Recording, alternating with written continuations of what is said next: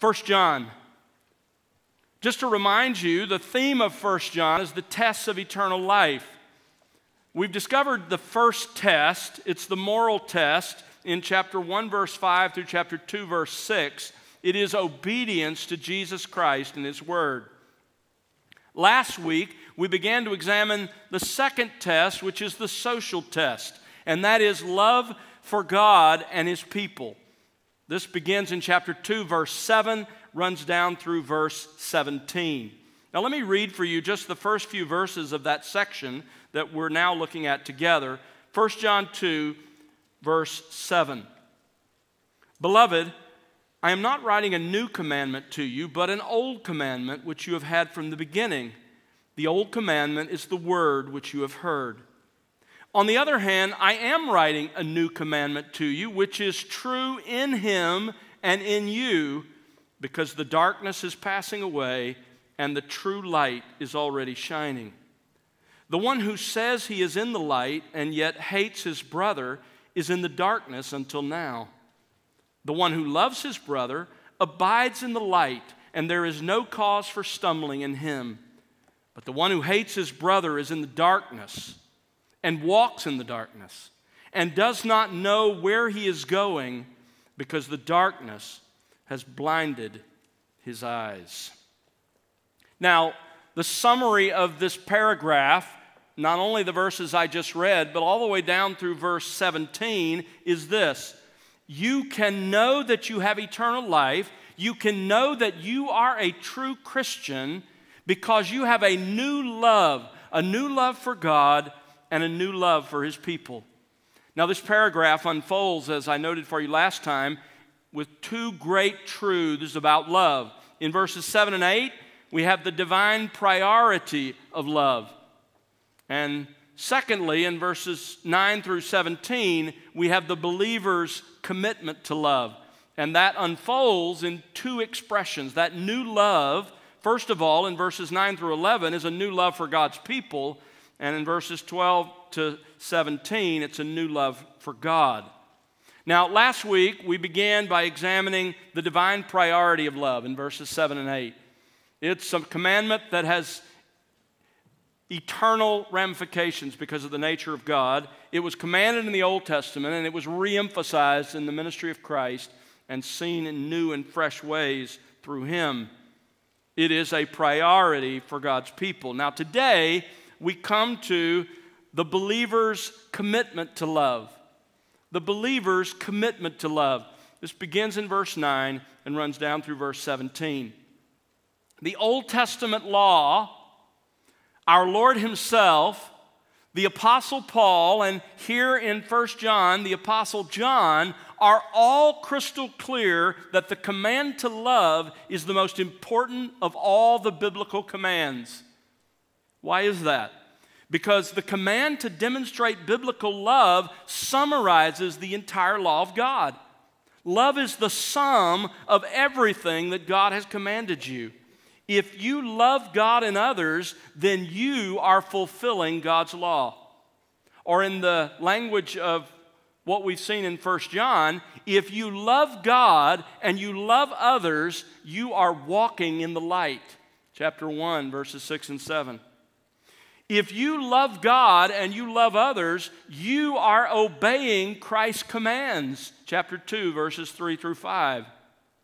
If you love God and you love others, you are walking as Jesus walked. Chapter 2, verse 6. Love is the biblical priority. And all true believers have a new commitment to love. First of all, a true Christian has a new love for God's people. A new love for God's people. That's the section we're studying here in verses 9 through 11. Having established the divine priority of love in verses 7 and 8, John now, beginning in verse 9, shows how our love for others is an accurate test of the reality of our own faith. Now, he applies this test to two classes of people, to true Christians and to false Christians. He begins with the false Christian, and just to remind you what that is, a false Christian is someone who claims to have a relationship with God through Jesus Christ, but in fact does not have that relationship. So, first of all, in verse 9, we learn this: a false Christian does not truly love God's people. A false Christian does not truly love God's people. You see, the person in verse 9 lives in a serious contradiction between his claim and his conduct, between his profession of faith in Jesus Christ and the reality of his life.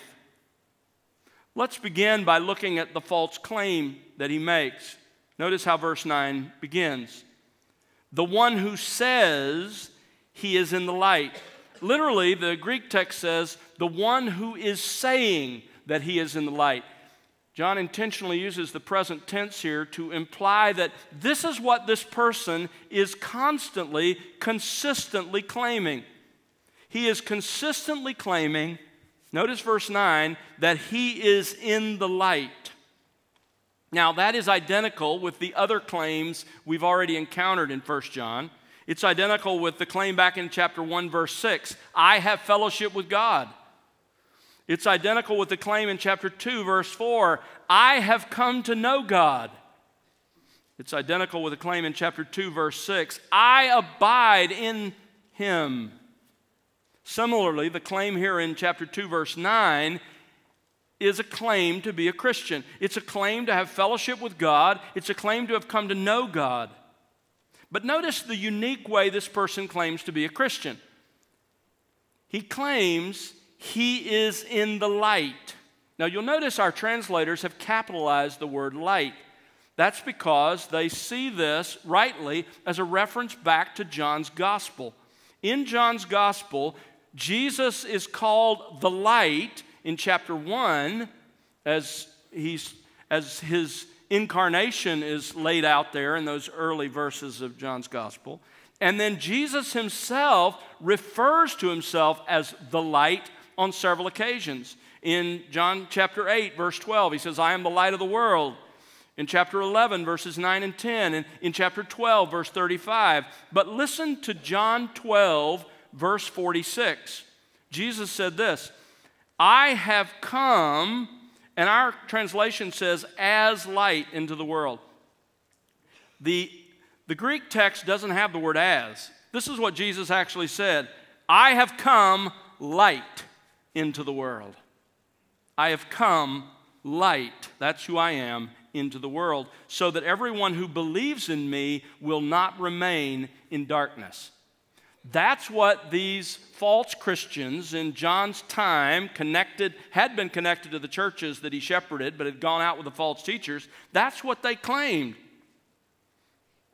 We are in the light. We are in Jesus Christ. We no longer remain in darkness. We have truly believed in Jesus. That's what they're claiming.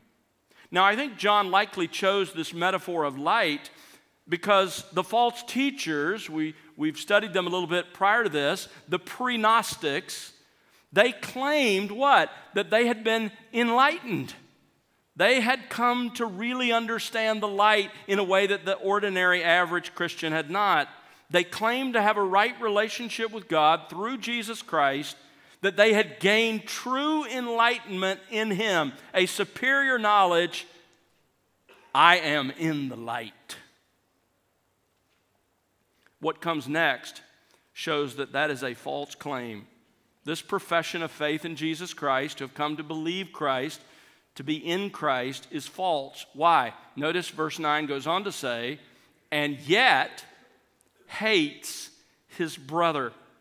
This person consistently claims to know God at the same time that he is consistently hating his brother. Now let's take that word brother for a moment. It occurs 16 times in 1 John, always of fellow Christians. In the New Testament, the writers often speak of all Christians as brothers. Ladies, don't be offended by that. That throughout human history has been a common expression. The Lord uses it in the Scripture as well. So brothers commonly means Christian brothers and sisters, unless the context of the verse is clear that it's talking solely about males. Here in verse 9, it's clear. His brother means his Christian brother or sister. All of those with whom we should naturally have a close relationship and a family bond if we're in Christ. Now, here's an important question for us to consider. Why does John focus this test of love on our love for our fellow Christians and not on our love for everyone? Well, let me say, first of all, that's not because our love for everyone isn't required or isn't important. Scripture is clear. We're to love everyone on this planet. We are to love our spouse. We're to love our children. We're to love our neighbor. We're to love our enemies. There's nobody excluded. So Scripture is very clear. We're to love everyone. But here, John, following our Lord, makes loving our Christian brothers and sisters the best test of the genuineness of our faith in Jesus Christ. Why is that? Why is that the best test? Why not your love for everybody in your life? I think this is the reason. If we can't love those whom we say are related to us in Christ, who follow the same Lord, who have believed the same gospel, who live for the same purpose, if we can't love them, then we cannot love others. Simply impossible. It's like saying, I'm a loving person to all those people out there, but you don't love the people in your house. It's ridiculous. If the test is, what do you do with the people who are in your life who know you best? That's where your love is really demonstrated. And that's why this is the test. John makes our love for others in God's family the most accurate test of whether we belong to God's family. Verse 9 says, the one who says he is in the light, and yet, literally it says, is hating his brother. So this person is consistently claiming, I'm a Christian, I'm a Christian, I'm a Christian, and this person is consistently hating his brothers and sisters in Christ. You say, does that happen? Oh, yes, that happens. In fact, it happened with the false teachers in John's day. Irenaeus, the early church father, describes those John was writing against here, and he says, quote, they treated Christians as utterly contemptible and ignorant. They were the enlightened ones. I mean, that happens in our world, right? What do liberal Christians in our country, those who reject the Scriptures, who reject the exclusivity of the gospel, who reject all of that, how do they look on us? Backward, ignorant Bible thumpers. Right? That's exactly what happened in the first century. Ignatius, the early church father, says that those John was writing against had, quote, no care for love, end quote. Now, let me address an important issue here, because I think it's easy when we hear the word hates to excuse ourselves and to say, well, I'm not guilty of hating anybody. But don't miss what John is doing here. He is intentionally making an absolute stark contrast. And John loves these kinds of contrasts. I mean, you have light and darkness. You have walking and stumbling. And you have love and hatred. Here he says, don't miss this, here he says, you either love or you hate. There's no neutral position. It's light or it's darkness. As Westcott says in his commentary, there is no twilight in this spiritual world. It's like what our Lord said in Luke 11, verse 23, when he said, he who is not with me is against me. There's no neutral ground. John simply won't allow you to say, well, I don't really love my Christian brother. That probably wouldn't be honest, but I don't hate him either. Listen, if you are a professing Christian, without exception, you either love your fellow Christians or you hate them. Those are the only two categories. Choose one. Now, what that means John is, and we have to alter slightly our definition of hating. In context, hating is not just what we think of as that extreme malice, I want to hate somebody, bitterness, hatred.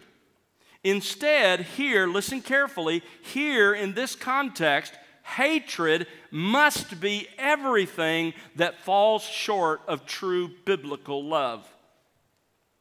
Biblically, that ranges from treating others with selfishness, using them to get what I want, all the way to flagrant, bitter hatred. It's everything. Everything that isn't true biblical love. And that range, folks, describes how every unbeliever treats the people around him, without exception. Turn to Titus. Titus chapter 3, verse 1.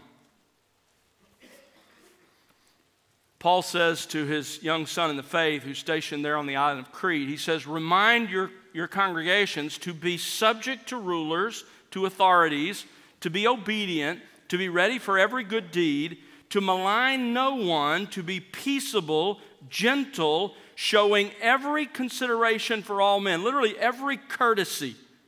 Be courteous toward unbelievers, even those who disagree with you. Why? Verse 3, because we also once were, and now he goes on to describe what you and I were before we became Christians and what, oh, by the way, every unbeliever is. This is who they are. This is who we were. We also once were foolish ourselves, disobedient, deceived, enslaved to various lusts and pleasures, spending our life in malice. Malice is a word that means you hurt me, I desperately want to hurt you back. That's malice. Spending our lives in malice and envy. I want what you have, or I at least don't want you to have it. I resent that I don't have it and that you do. Spending our lives in malice and envy, watch this, hateful, hating one another. The word hateful means loathsome, despicable. It's a word that means if hatred were a valid response, you would deserve it. You would deserve to be hated. And I would too. That's the idea here. But then he goes on to say, and all unbelievers, including us before Christ, are hating one another. That word describes everything, and it's used in New Testament context of everything from having little or no regard for someone else all the way to detesting them. It's everything that isn't love. Now, this helps us, right? Because, again, when we hear the word hate, we're quick to excuse ourselves. But I think when we hear the word hate, and when I say every unbeliever hates the people around him, it's easy for us in North Texas especially to think, look, Tom, wait a minute. I know a lot of unbelievers who are good people. They're civil, they're kind, they're gracious. They don't hate those people around them. Well, if you mean detest in the ultimate extreme, then maybe that's true. But if you're talking about the biblical expression, then it's not true. Unbelievers, you before Christ, and every single unbeliever on this planet is hating one another. Now, Jesus is clear about this. Jesus is clear that unbelievers love their friends, quote unquote. They love their friends because of what they get from their friends, because of what it brings them selfishly. They love those who love them and those who are like them. But it's always driven, their love for others is always driven by a selfish, self-centered kind of affection. Jesus said in Matthew 5, verses 46 and 47, if you love those who love you, what reward do you have? Do not even the tax collectors do the same? He said, go find the worst people on the planet, and guess what? They love the people who love them. Why? Because of what they get from it. It feeds their selfishness. And you see this in our world, right? I mean, you watch some of the reality programs and people are talking about getting, by the way, I don't, just for the record. I have seen a couple of clips. And what strikes me is how self-centered their love is. It's like, I love you because of what you do for me. That's what Jesus is talking about. He goes on to say, if you greet only your brothers, what more are you doing than others? Do not even the Gentiles do the same? He says, listen, unbelievers love those who give them something, who love them in return, who are someone they can use for their own benefit, who give something to them. But their love is selfishly driven.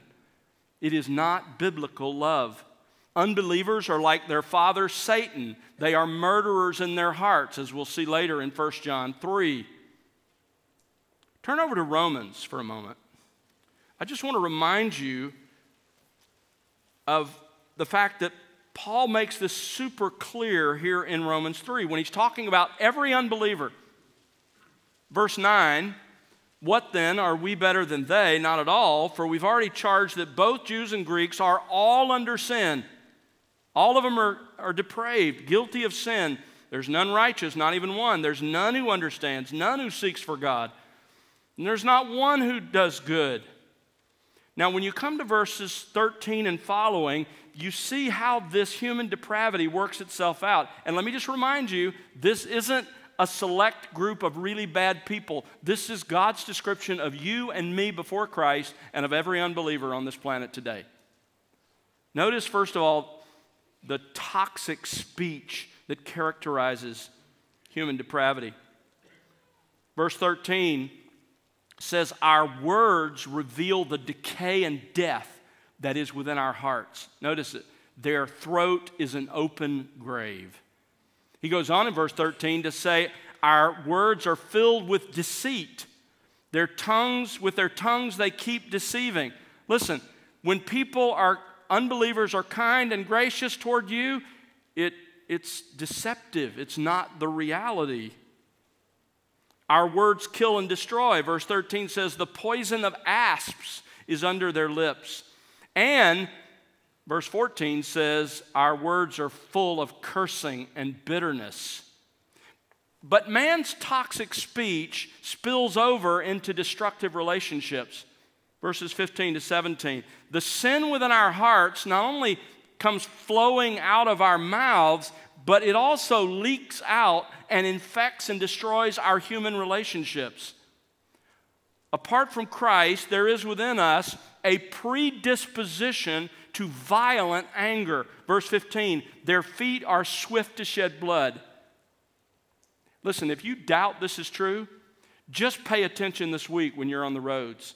And when you inadvertently pull out in front of someone or you do something somebody doesn't like, what happens? There is a response, a way over response of violent anger. This is because of the depravity that's in the human heart. There's also a pattern of destroying relationships. Verse 16, destruction and misery are in their paths. You know what Paul is saying? If you follow the path of an unredeemed, fallen human being, in that person's wake, everywhere you look, you'll find the debris of broken, devastated relationships. And there is no perception of the path of peace. Verse 17, the path of peace they have not known. Not only do unbelievers not walk on the path that leads to peace, they don't even know where it is. They don't know how to find it. Now, folks, that describes every unbeliever without exception. You say, well, what about the civil, kind people I run into in North Texas? Well, Lloyd Jones had his own version of that in England in the last century. People were polite and gracious. Here's what he writes. The world hides itself. There is a superficial charm and manner. There is a superficial culture and chivalry that would conceal their hate. Yet look at people's faces and listen to what they say about one another, what they say about a person to whom they have recently been so charming and so polite. Look at the sneer on their faces. The world is full of this, in spite of all the superficiality. Hateful and hating one another, selfishness, greed, jealousy, envy, malice, self-centeredness. Those are the characteristics of the life of the world, the state of being in darkness. He's absolutely right. And now you understand why the test of loving others is such a helpful test to determine whether or not we're a true believer. Because it is the antithesis of how we were before Christ. You see, unbelievers are by nature hateful and hating one another. They're completely self-centered. Even their love for others is ultimately based on what they can get out of it. But believers have been changed. We have the Holy Spirit, and by the Spirit's presence, He produces love within us. When the Spirit dwells in a person, there will be love. And if there's not a consistent pattern of unselfish love for others, there's no Holy Spirit. So, there's the false claim. I know God. I know Jesus. I love God. We have a great relationship. And yet, I am consistently failing to love my Christian brothers and sisters. It's all about me. My relationships are about what I can get. And I don't unselfishly go out of myself to care for anybody else. That's the false claim. Now let's see the spiritual reality. Verse 9 goes on to say, the one who says he is in the light and yet hates his brother is in the darkness until now. He's still living in the realm of darkness. And notice, until now. That implies he always has been in the dark. He's never been changed. He's never experienced regeneration. You see, a genuine Christian experiences what Jesus called a new birth. He's born again. He's made new. The Holy Spirit has radically changed that person and has taken up residence in their lives. This is what it means to be a Christian. It's not about signing a card, walking an aisle, praying a prayer. It's about a radical change the Holy Spirit produces in the human soul in which you become a new creation. And the Holy Spirit, you see the effects of His presence. In John 3, Jesus says the Spirit is like the wind.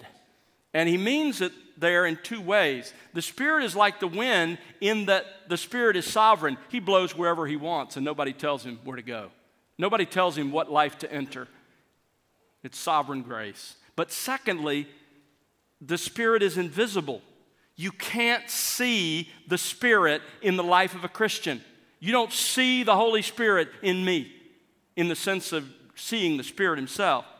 He's like the wind. Now, the last few days here in North Texas, we've had an onslaught of huge winds blowing in from the north. You didn't see the wind. You never saw the wind. It's invisible.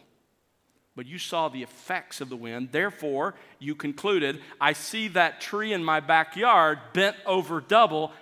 Therefore, ergo, there's wind. That's how it works with the Spirit.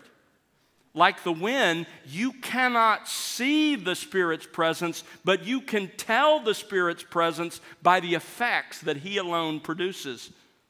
And what effects does the Holy Spirit produce?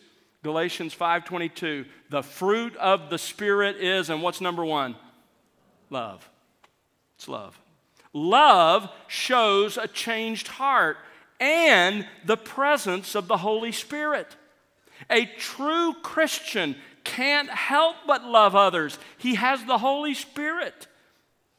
He can't help loving just like an unbeliever can't help but live in hateful self-centeredness.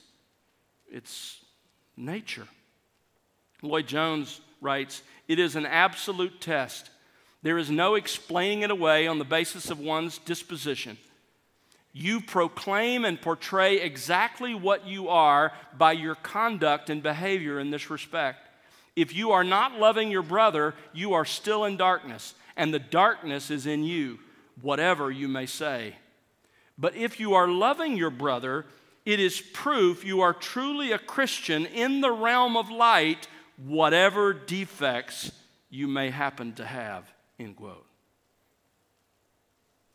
If you are the same person you've always been, if you claim to be a Christian, but you are not marked by love for your fellow Christians, then let me tell you on the authority of God's word, you have an unregenerate heart, an unchanged heart. If there's no love, there's no Spirit. Look at chapter 3, 1 John chapter 3. And verse 14. We know that we have passed out of death into life because we love the brethren. He who does not love abides in death. Everyone who hates his brother, that is, everyone who ultimately fails to love his brother unselfishly, is at heart really a murderer. He doesn't care about his brother's well-being. And you know that no murderer has eternal life abiding in him. Look at chapter 4, verse 20. If someone says, I love God, and hates his brother, he's a liar. For the one who does not love his brother whom he has seen cannot love God whom he has not seen. And this commandment we have from him, that the one who loves God should love his brother also. So here's a test. Now let me say, if you're here this morning and you have to say, Tom, I failed the test. I really am selfishly motivated. I don't really care about other people, don't care to be around them, don't have much interest in them, don't have much regard for them. I use people for my own advantage, but I never truly care about them for them. There's still hope for you. Because go back to chapter 2, verse 9 again. And notice the last two words. He is in the darkness until now. It's true today, but it doesn't have to stay that way.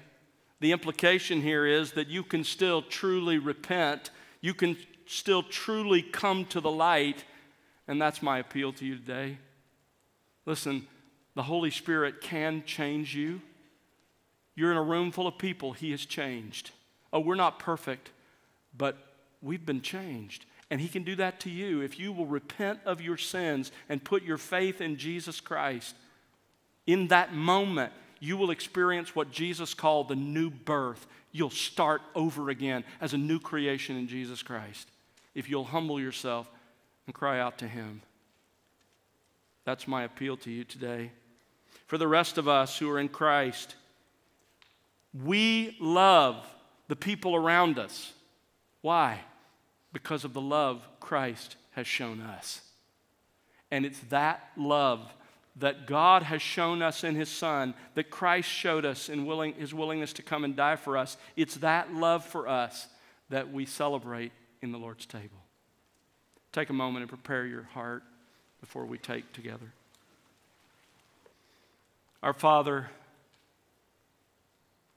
we thank You for what we can see in our lives. Lord, many of us in this room, we don't love as we would like to love. We still long and pursue loving You and loving others more and better. Thank You for this study that will encourage that and prompt us and motivate us to do so. But Lord, while we don't love perfectly, we can see the change. We can see that we do love You and that we do love our brothers and sisters in Christ, that we love others.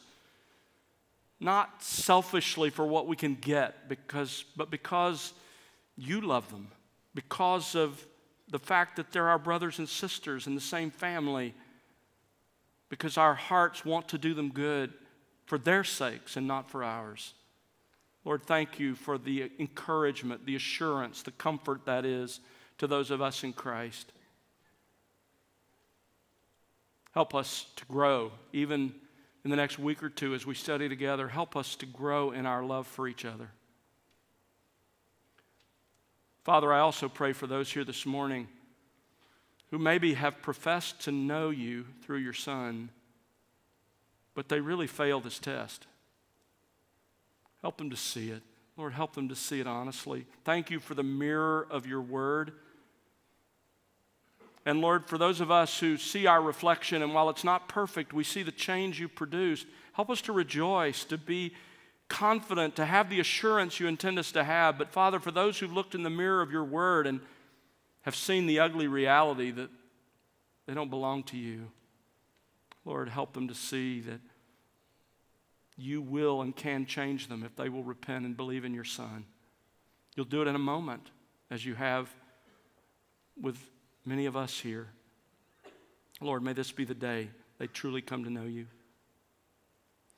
And now, Lord, for us who are followers of Christ, who do love you through him, we thank you for this ordinance. We thank you for the joy of celebrating your love for us in Jesus at the cross by celebrating the Lord's table. And before we take it, before we remember him, Lord, we confess our sins to you. You've bathed our souls in salvation. You've forgiven us at the judgment seat, at the courtroom of your justice. But Father, as we walk through this world, our feet pick up the dust of the world. So forgive us not for our sins against you as judge, but for our sins against you as Father. Cleanse us, O God, our sins of thought and attitude and speech, our actions. Lord, forgive us for not loving you like we ought to love you. Forgive us for not loving the people around us, for being selfish, self-consumed. Forgive us and cleanse us so that we can take of this reminder of our Lord as an act of pure and clean worship. We pray in his name. Amen.